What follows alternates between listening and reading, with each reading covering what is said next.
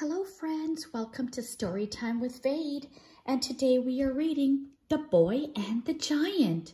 It's written and illustrated by David Litchfield.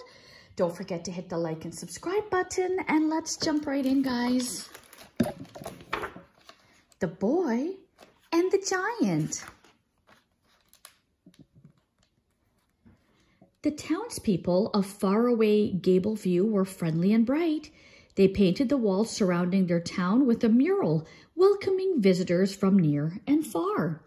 But little Billy was in a pickle. "Grandad," he said, "how will we finish the mural?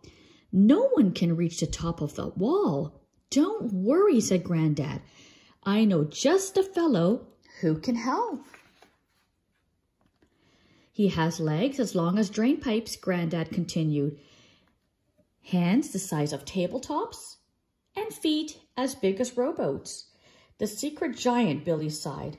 "I've heard 1,000 stories about him, Grandad, from you and everyone else in Gableview. But those aren't real. They're just legends." "How can you forget all the times the giant helped us out?" Grandad asked. "When we went camping last summer, it was the giant who kept the bears away. And when the town clock stopped chiming, it was the giant who fixed it. And when our fishing boat got caught in the storm, it was the giant who pulled us safely to shore. And that's not all the giant's done. He also stopped the big oak from falling in the wind, helped cars cross the bridge when part of it fell down, caught your favorite kite before it blew away, and rescued Murphy when he got stuck on the roof. The giant did all these things for the people of Gableview, quietly and without making a fuss." "But that's impossible, Grandad," Billy said. "I didn't see a giant any of those times. I didn't see any legs as long as drainpipes or hands the size of tabletops or feet as big as rowboats." "Maybe you weren't looking hard enough," Grandad replied.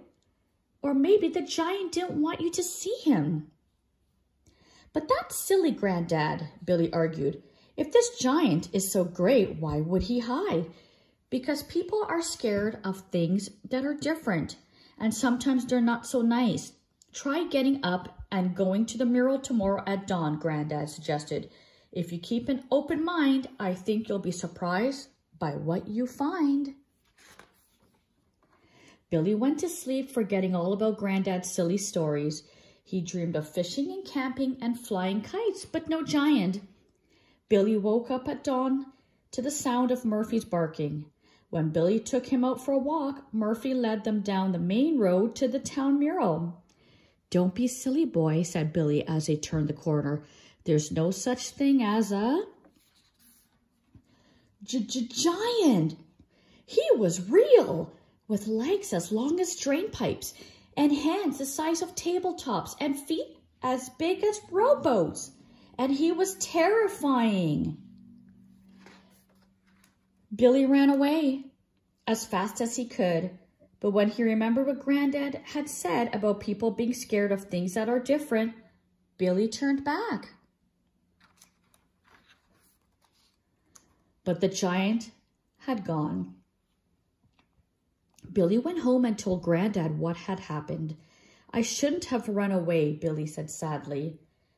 "You were right, Grandad. The giant stays hidden away because people are afraid of him.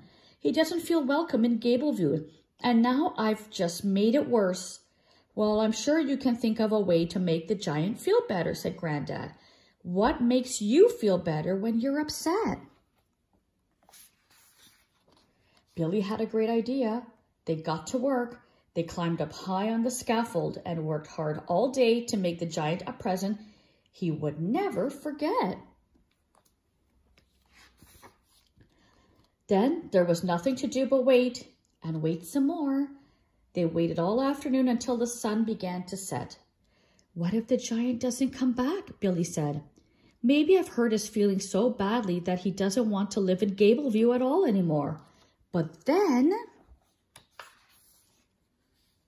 they saw legs as long as drainpipes, hands the size of tabletops, and feet as large as rowboats. It was the giant. The giant saw his present for the first time since coming to Gableview. The giant smiled. What Billy realized is that the giant wasn't just a giant.